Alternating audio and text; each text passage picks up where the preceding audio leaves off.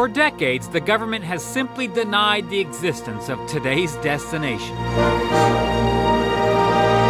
In 1962, NASA picked this high mountain valley for what would become one of the world's first satellite tracking stations.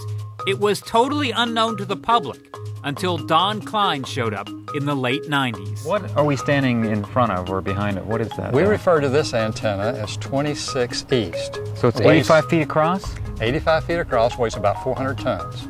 400 tons. It's hard to believe the government could keep this place a secret, but it did. As late as the 1980s, they claimed there was no such place in the Carolina Mountains spying on our enemies. But when the Department of Defense mothballed it in 1995, well, 3 years later, Don Klein showed up with a dream. We're studying particular stars that are a little unstable, that do things that are interesting. He thought if we bring in some very smart people... I have my PhD in astrophysics. Seriously?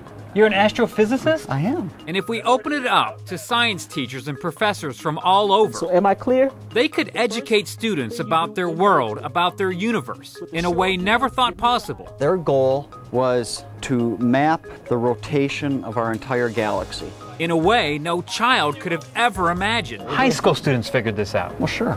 Where students can take control of $15 million radio telescopes and solve the mysteries of the universe themselves. So it's teaching critical thinking and problem solving. That's right, scientific investigation. Right. We're now contacting over 20,000 students a year. Yep, there are now 20,000 students a year taking field trips to what Don Klein has renamed the Pisgah Astronomical Research Institute. Perry, for short. Don Klein is just happy to swing open the doors to anyone who wants to learn. When's the sun gonna burn out?